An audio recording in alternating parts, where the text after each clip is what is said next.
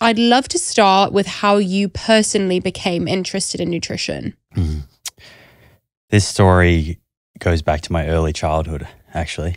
My dad's a professor of physiology, and, as far back as I can recall, when I would come home or if I would jump into his car, there would be scientific papers printed out, sprawled everywhere. I'd have to like shift we've got them. here. Yeah, that's right.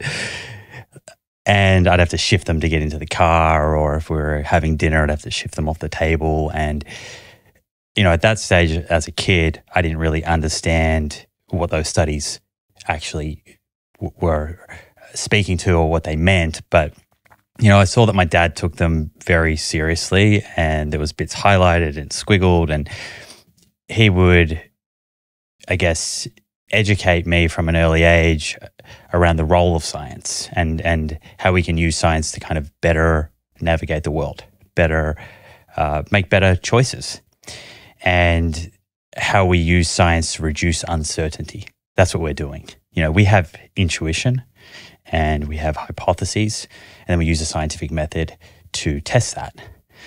And so from a very early age, I found that fascinating and knew that I wanted to explore, some field or realm of science, when I was old enough to go out and start a career.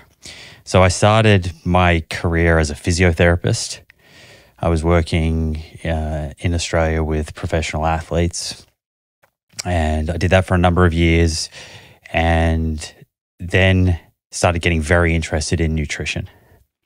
And at that stage, my understanding of nutrition was influenced by society, culture.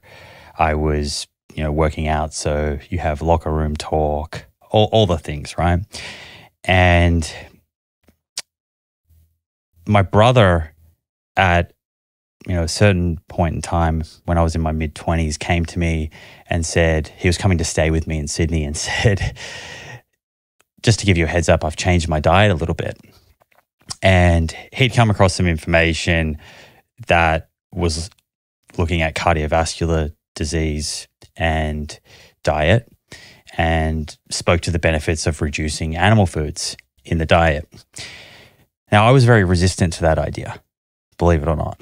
I was eating a lot of steak. I had a kind of very much what I would describe as a gym kind of bro bodybuilding style diet. Not a lot of diversity, a lot of meat, sweet potatoes, broccoli kind of thing.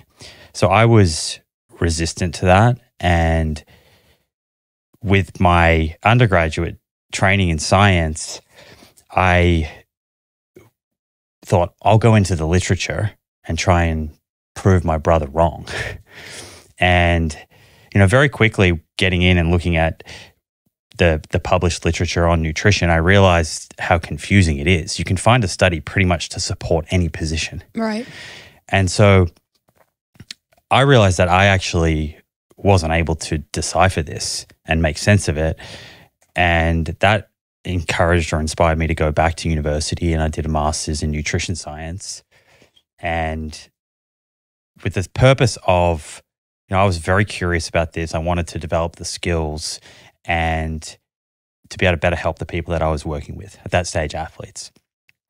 And I did that and went on this, long journey of discovery and understanding how nutrition science works and all of the ins and outs with regards to study design and quality and the things that we need to think about when we're looking at literature in order to interpret it accurately.